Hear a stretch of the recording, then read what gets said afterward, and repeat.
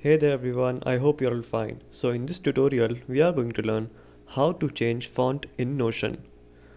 So firstly, I want to tell you that you will only be able to change 3 fonts. There is only option for 3 fonts that you can switch between.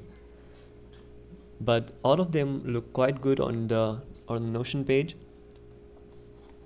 So I will show you how you can change the font in Notion. So without further ado, let's get started. So you will see an interface like this when you open Notion. So I'm going to show you on this page here on personal home. What you will need to do is you need to find these 3 buttons here on the top right corner.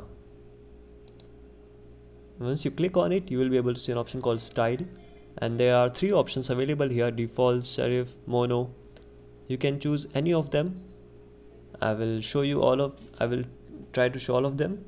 Okay, this is how serif looks and this is how mono looks. I personally like mono, but you can choose any of it, and you can also make your text small. So that's how you can change font in Notion. I will leave it on you. You can choose any of these fonts, any of these 3 fonts.